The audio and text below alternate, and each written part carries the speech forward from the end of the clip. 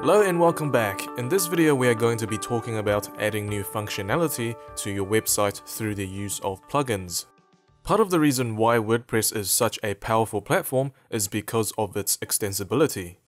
Plugins allow you to add extra functionalities that do not come standard with WordPress. There are thousands of free plugins available at wordpress.org, and you're also able to purchase premium plugins from other sources. From the dashboard, click the Plugins menu. Within the Plugins menu, there are three subpanels: Installed Plugins, Add New, and Editor. We are currently browsing the Installed Plugins subpanel. The Installed Plugins subpanel shows a summary of the plugins currently installed on your site. The status text just below the Add New button shows how many plugins you have installed, and out of those, how many are inactive or recently active. Much like the management of posts and pages, the Plugins subpanel comes with a bulk actions menu. You're able to activate, deactivate, update, or delete multiple plugins at once. To perform a bulk action, simply check the relevant plugins, choose an option from the drop-down, then hit Apply. Each plugin you have installed is on a separate row. You can activate, edit, or delete the plugin, and you can also view a summary of the plugin as well as the version number, author, and additional details. We'll go ahead and activate Hello Dolly, and when activated, you'll randomly see a lyric from Hello Dolly in the upper right corner of your admin screen. Hello Dolly is a simple plugin, therefore do not offer additional settings and options when activated. Let's also activate Akismet, which is one of the best ways to stop comment spam. Because Akismet offers additional functionality to your site, activating the plugin will enable additional settings that can be accessed by clicking on Settings in this subpanel or by hovering over the Settings menu and then clicking on Akismet. To activate this plugin, you'll need an API key which can be obtained by visiting akismet.com. To deactivate a plugin, simply click Deactivate. The Add New subpanel is where you browse and install plugins from the WordPress plugin directory.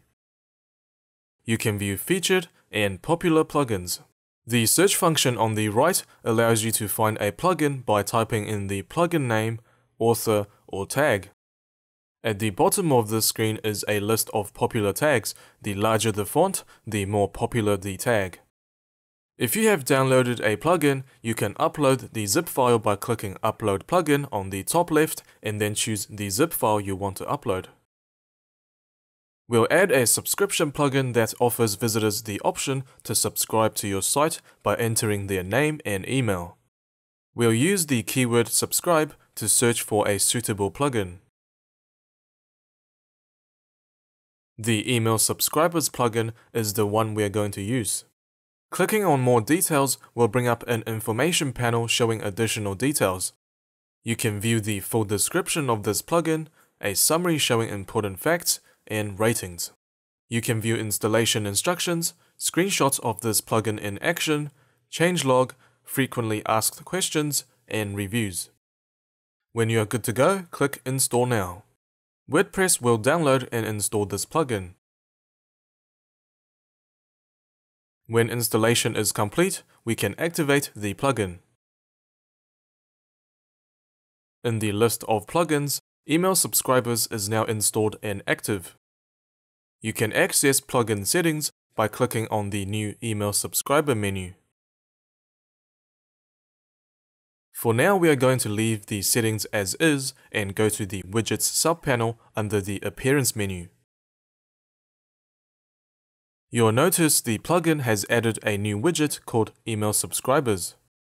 I'm going to insert the Subscribe widget into the right sidebar. Enter a widget title, description, then hit Save. Visit the site and we'll see there is now a sign-up form in the sidebar to allow visitors to subscribe to your blog. As you can see, plugins can do wonders for your site, from adding subscription widgets to adding contact forms, from adding discussion forums to e-commerce. The possibilities are endless. Feel free to experiment with various plugins. After all, the worst that could happen is a plugin doesn't fit your requirements, then in that case, simply delete the plugin. To delete a plugin, go to Installed Plugins sub-panel, find the plugin you'd like to delete, then click Delete.